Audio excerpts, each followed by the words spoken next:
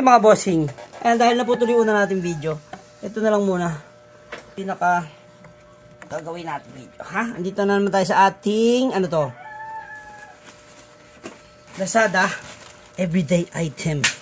Unboxing, unpacking, unplastic, etc. Ayan po.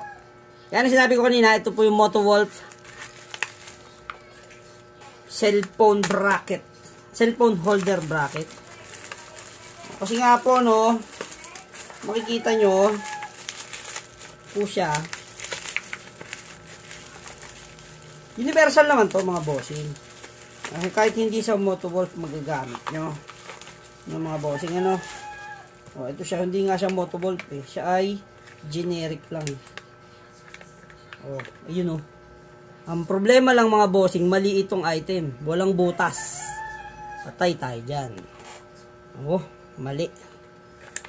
Mali ito. Sandra. Clamp to, clamp dapat ang bracket. Ayun, mali.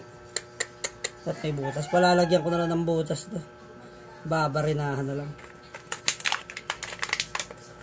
Oh. Sablay.